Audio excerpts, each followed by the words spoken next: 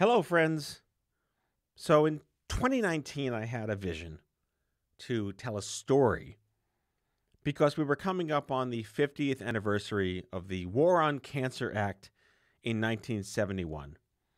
I was steadfast on wanting to tell the stories of the people, not the medicine, not the disease, not the science, but who were the human beings that broke their asses. Who were the human beings that kicked down doors and forced change? So if you're a narrative history podcast junkie, have a listen to the Cancer Mavericks. Learn how the Black Panthers became breast cancer advocates in the 1970s. How a $250,000 full-page ad in the New York Times shamed the Nixon administration into giving a damn about the people, and how 50 years of social justice movements have brought us to today's conversations about healthcare, health equity, race relations, and all of the crap we have to deal with, again, I think are better problems to have. So sit back, relax, and enjoy Episode 8 of the Cancer Mavericks, and if you haven't experienced it yet, you can now binge all 8 episodes on Apple Podcasts, Spotify, or wherever you listen to your podcasts. And off we go. The Cancer Mavericks, a history of survivorship, is made possible in part by Amgen Oncology, committed to the relentless pursuit of breakthroughs for cancer patients and their families. The following episode is made possible by GSK. As a science-led global biopharma company, GSK is committed to uniting science, technology, and talent to get ahead of disease together. Find out more at www.gsk.com.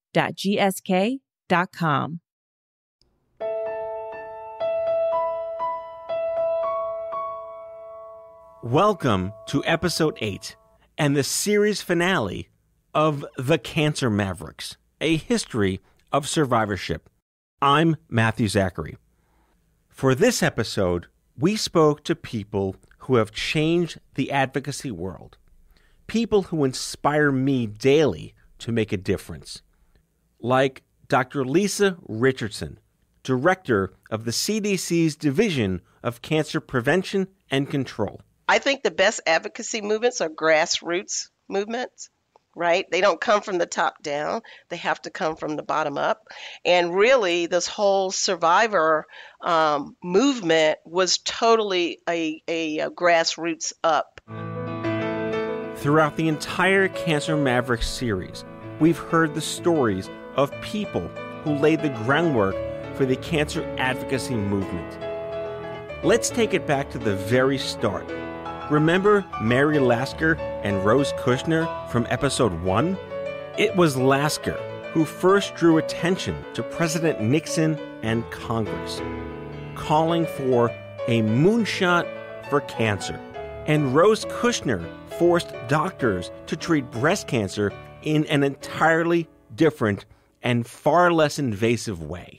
If we think of Mary Lasker back in the 1940s, in very kind of male-dominated worlds of science and medicine, Rose Kushner as well in the 1970s, both of these women forged these new paths forward for advocacy in the cancer world. They galvanized the communities together. That's Dr. Catharine Young, Assistant Director of Cancer Moonshot Engagement and Policy at the White House. For someone like myself and others who have been so involved in the advocacy/activism world and cancer, to kind of see those points come through with these two amazing women in the cancer field. Mary Lasker's efforts forced real change, and her legacy continues. Since President Biden launched the Cancer Moonshot in 2019, the National Cancer Institute has invested over $1 billion in moonshot funding, a milestone in the fight for cancer survivorship. There are a lot of initiatives underway now, among of which, of course, is the Cancer Moonshot, just one of many through the National Cancer Institute. That's Dr. John Carpten, a chair for the Department of Translational Genomics at the University of Southern California Keck School of Medicine. These types of things are long overdue. With us just sort of moving to the other side of the 50-year anniversary for the National Cancer Act and the Declaration of the War on Cancer. As we moved into the 1960s and 1970s, it was incredible to discover that the Black Panthers were opening free clinics and offering breast cancer screenings, filling the gaps left by traditional healthcare. Again, Dr. Lisa Richardson. In my mind, I was like, wow, that's amazing, because I didn't know that before I listened to the episode. The fact that the Black Panthers were involved at the very beginning, but they also were social justice, working the neighborhood, feeding kids, making sure people had places to stay and live. The Black Panther Party, organization which only been existing since 1966, is opening a health center, and the federal government, with all its wealth and resources, is not doing anything to attack the problem of inadequate health care in the United States of America. One person can do a lot, and that's the other thing we forget too, is that one person actually has a lot of power. What discourages us is that problems are so big. When we look at them, we think there's nothing we can do, but what you can do is what you can do in your own life, in your own community, in your own neighborhood. One person can make a difference. And sometimes, as we learned in episode 6 of the Cancer Mavericks, that person can be an international superstar. Cancer Maverick goes to Hollywood. It really brought me to the present when I recently saw Mary J. Blige on a Super Bowl commercial speaking to Black and brown communities about the importance of mammograms. That's Deanna Darlington, CEO of Links to Equity, a practice that focuses on healthcare equity. Everything looks good. See you next year. See you next year. Thank you. Making your health a priority is real love. Hologic, the science of sure. This was so powerful for me because I know how much she's loved in the Black community. I love her. And was inspired by the number of Black and brown women who will now go and receive a mammogram because they saw Mary J. Blige do this. If you're 45 and over, listen up tonight. We heard how advocacy took on new forms as culture shifted, such as Chuck D, who brought together advocacy and music. No joke, chill on the alcohol, ease up on the smoke. Realize there's hope, but you gotta catch it early though. Without a health screening, you won't even know. Get tested, pay attention to the signs. Talk to your doctor and check your behind. What's coming in and what's coming out. Healthy eating is always the best route. I suggest you talk to your family, your inner circle, and screaming and proactive, and it won't hurt you. We all want to live our lives the best we could be. Go check your colon. Peace, I'm Chuck D. Save lives, and When doctors, patients, caregivers, and advocates pass along information, stories, and advice, they help grow and sustain an informed and inspired community. Chair of Global Health and Purpose, Gil Bashe, hit the nail on the head. I just like stories. They inspire me. People say, what inspires you? I'm just inspired by every story I hear. My story began when the internet was barely a thing. I was 21. It was 1995, and I felt alone in the world. I had no idea I would soon join the next generation of cancer advocates. Advocacy changed my life. Founding and leading Stupid Cancer changed my life. My name is Kane. I was the Chief Operating Officer at Stupid Cancer from 2010 until 2016. As someone who jumped on the young adult cancer movement a few years into it, it was really interesting to listen to people like Heidi Adams and Doug Ullman, Tamika Felder, Sage Bolte, talk about things from the early days, the launch, if you will, of the young adult cancer movement. I felt like I was late to the party, not knowing that the party was really just getting started. At Stupid Cancer, we woke up every day to make a difference. Here again is Dr. John Carpten. The privilege to attend one of their meetings in Las Vegas. I had never seen anything like that before. How alive and how just, they were just full of energy and full of life and full of fight. Seeing those young people, how active and they were and involved they were, and how passionate they are about this sort of cancer survivorship. Discovering the history of cancer advocacy has left me wondering, what will the future of advocacy look like? Again, Dr. Lisa Richardson. Back in the day, it was newspapers, snail mail. At the beginning of the movement, there was probably not even fax machines, right?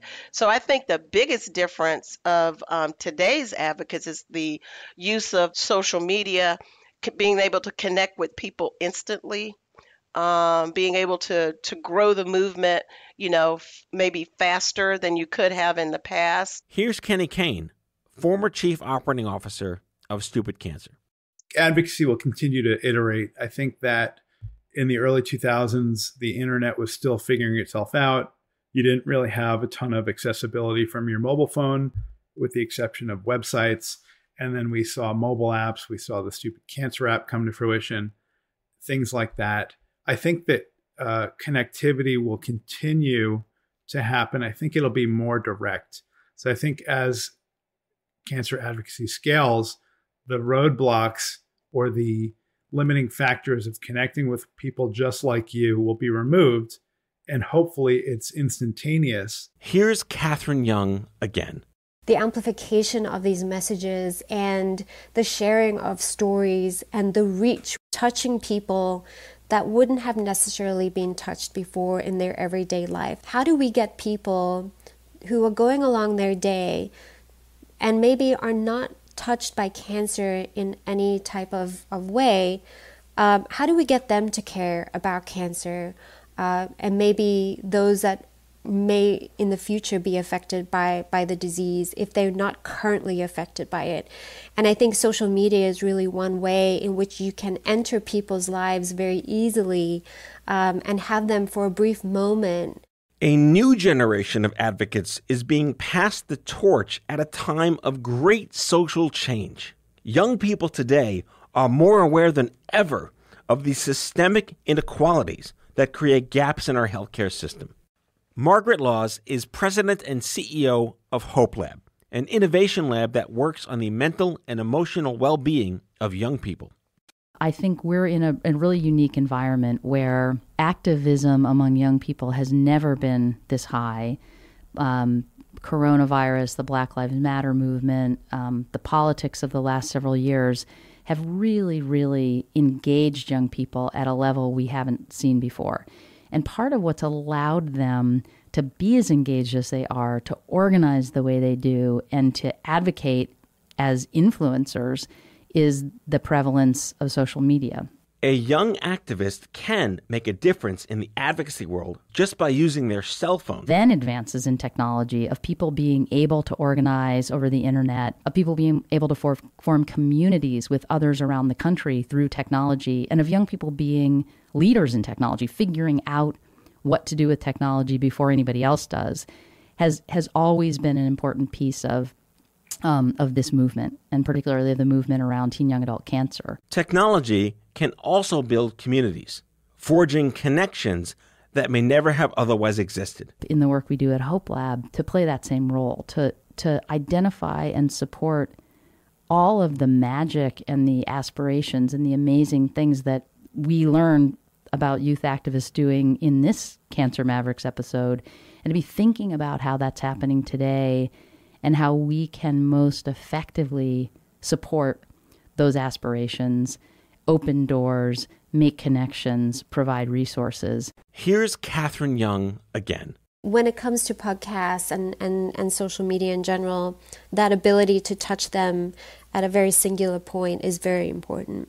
I would say that if you recognize that there is a problem or a gap in the system, and you feel so compelled to do something, that I would want everyone to know that it can be done. Catharine's right. It is inspiring.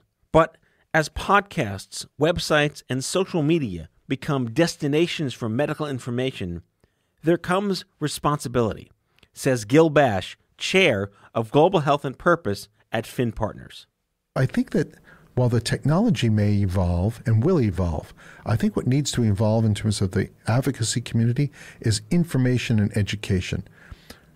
Authenticating it, making it easier to understand, using clinical thought leaders as educators so we don't have to reinvent the wheel for each patient to give them baseline understanding, and also direct them to authoritative sites. Here again is Dr. John Carpten.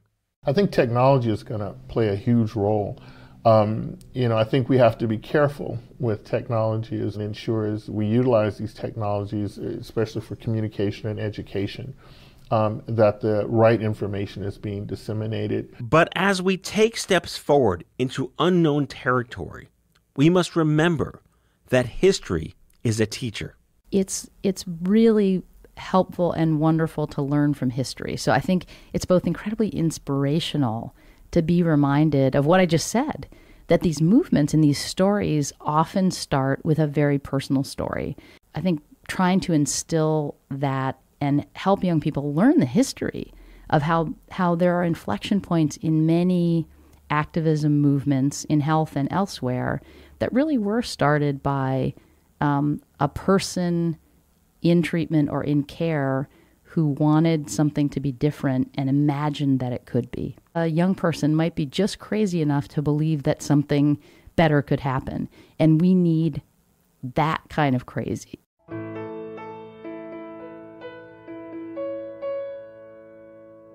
I remember feeling desperately alone.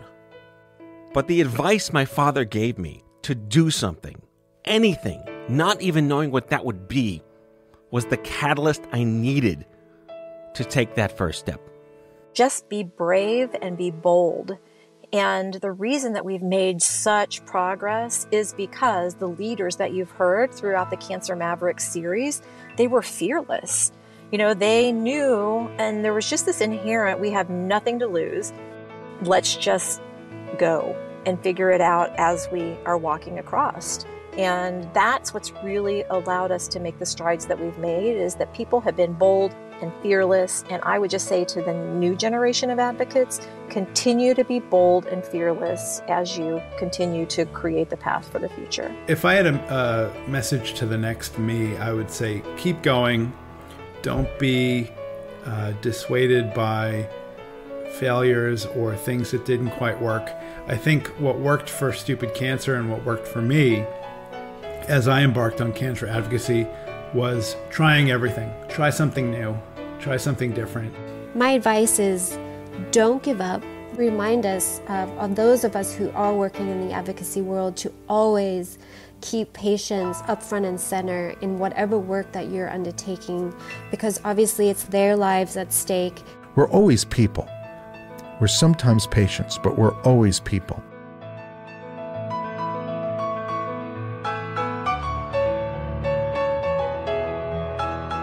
This has been Episode 8 and the series finale of The Cancer Mavericks, a history of survivorship. To hear the whole series, please visit cancermavericks.com.